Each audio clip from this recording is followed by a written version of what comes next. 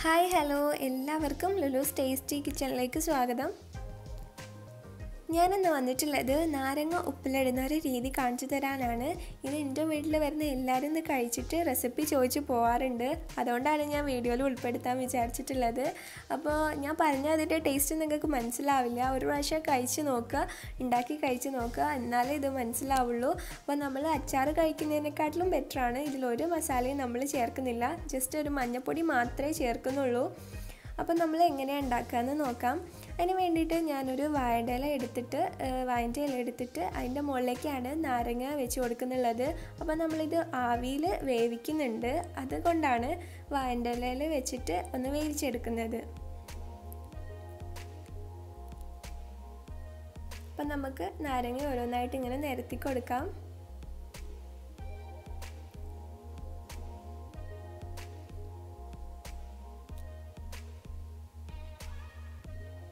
ഇനി നമുക്ക് അതിൻ്റെ മുകളിലേക്ക് ഒരു 1/2 ടീസ്പൂണോളം മഞ്ഞൾപ്പൊടി ഇട്ട് കൊടുക്കുക.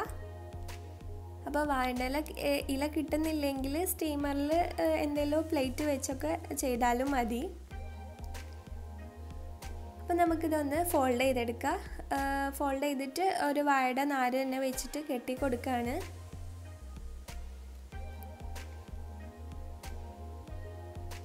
ഇനി നമുക്കിതൊരു സ്റ്റീമറിലോ ഇഡ്ഡലി ചെമ്പിലോ വെച്ചിട്ട് നല്ല സോഫ്റ്റായിട്ട് വരുന്നത് വരെ വേവിച്ചെടുക്കാം.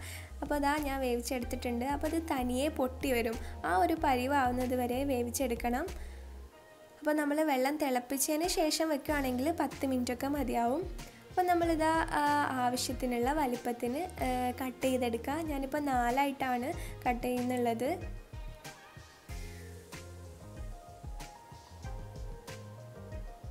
അപ്പോൾ നമ്മളിങ്ങനെ വേവിച്ചെടുക്കുന്നത് കൊണ്ട് തന്നെ ഇതിന് ഒട്ടും കയ്പ്പ് വരില്ല.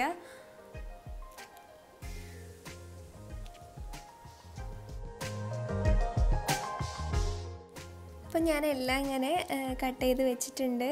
ഇനി നമുക്ക് അതിൽ അടുത്തത് വേണ്ടത് ചീരാമുളകാണ്. നിങ്ങളുടെ സ്ഥലത്ത് എങ്ങനെയാണ് പറയാമെന്നറിയില്ല. പച്ചമുളകിൽ വെച്ച് ഏറ്റവും ചെറിയതാണ്, പക്ഷേ നല്ല എരിവ് ഉണ്ടാവും. ഈ പച്ചമുളക് തന്നെ വേണം, അല്ലാതെ വേറെ പച്ചമുളക് വെച്ച് ചെയ്താൽ ഈ ഒരു കറക്റ്റ് ടേസ്റ്റ് വരില്ല. അപ്പോൾ ചീരാമുളക് തന്നെ എങ്ങനെയെങ്കിലും സംഘടിപ്പിക്കാം. ഇനി നമുക്ക് കട്ട് ചെയ്ത് വെച്ചിട്ടുള്ള നാരങ്ങയിലേക്ക് ആവശ്യത്തിനുള്ള ഉപ്പിട്ട് കൊടുക്കാം.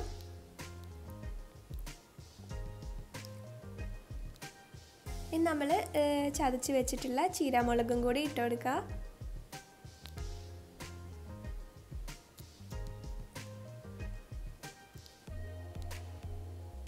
അടുത്തത് അതിലേക്ക് ഒരു 2.5 ടേബിൾ സ്പൂണോളം പഞ്ചസാര ഇട്ട് കൊടുക്കുകയാണ്. അപ്പോൾ പഞ്ചസാര കൂടി പോകുമെന്ന് വിചാരിക്കേണ്ട, 2.5 ടേബിൾ സ്പൂൺ തന്നെ ഇടുക. ഈ പച്ചമുളകിൻ്റെ എരിവും ഉപ്പും പുളിയും എല്ലാം കൂടി ചേർന്നിട്ട് പാകമായിക്കോളും. പിന്നെ അതിലേക്ക് നമുക്ക് കുറച്ച് വിനാഗിരി കൂടി ഒഴിച്ചു കൊടുക്കുക. പിന്നെ നമ്മൾ പ്ലേറ്റിൽ നിന്ന് തന്നെ മിക്സ് ചെയ്തിട്ട് വേണം കുപ്പിയിലേക്ക് ഇട്ട് കൊടുക്കാൻ വേണ്ടിയിട്ട്. അപ്പം നമ്മൾ മധുരം അധികമായി പോകുന്നൊന്നും വിചാരിക്കേണ്ട, നമ്മൾ എല്ലാം കൂടി വരുമ്പോൾ നല്ലൊരു ടേസ്റ്റ് വരും. അപ്പം നമുക്ക് കുപ്പിയിലേക്ക് ഇട്ട് കൊടുക്കാം. അപ്പോൾ കുപ്പിയിൽ ഈർപ്പൊന്നും ഇല്ലാണ്ട് ഉണക്കിയെടുത്തതിന് ശേഷം വേണം ഇടാൻ വേണ്ടിയിട്ട്. അങ്ങനെയാണെങ്കിൽ നമ്മൾക്ക് ഇത് കേടുകൂടാണ്ട് സൂക്ഷിക്കാൻ പറ്റും.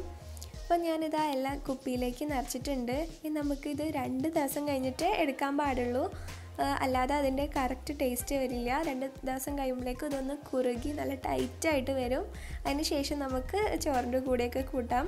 അപ്പോൾ എല്ലാവരും ഇത് ട്രൈ ചെയ്ത് നോക്കുക, മിസ് ചെയ്യരുത്. ചെയ്തിട്ട് ഫീഡ്ബാക്ക് എന്നെ അറിയിക്കുകയും വേണം. അപ്പോൾ ഇൻഷാ അല്ലാ അടുത്ത വീഡിയോസായിട്ട് വരുന്നത് വരെ ടാറ്റ ബൈ ബൈ.